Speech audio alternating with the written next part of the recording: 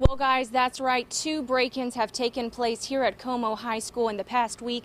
Now, over the weekend, equipment was stolen from inside of this locker room here at Comeaux High. Now, this is the baseball locker room. We're told that the burglars came in, they kicked in this window unit and crawled through the hole. They went through and they stole lots of equipment and personal items from the players here at Comeaux High School. Now, originally, the police report said that $2,000 worth of baseball equipment was stolen. Now, over the weekend, lots of players were unable to get to their lockers to check out what was taken away. Now, we spoke with head coach Jeremy Broussard. He says today, after further assessment, that number has now climbed to about $4,000 worth of personal items and equipment taken from the players here at Comeaux High School. Now, he also said that unfortunately, a lot of these items were sentimental and cannot be replaced.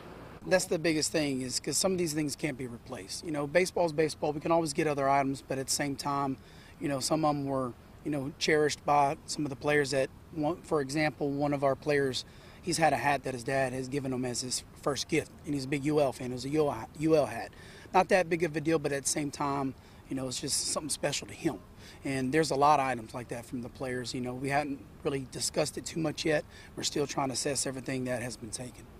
Surrounding area, they are doing what they can to help replace these personal items for the players. Now, the school board did come in this morning. As you can see, they fixed the window unit and they are working to secure it to prevent a further break-in. And at this time, there are no suspects in connection to this burglary as well as the one last week. So Lafayette Police is asking that if anyone has any information in connection to these crimes, to contact the police department. Reporting live from Comeaux High, Carly Laing, KLFY News 10.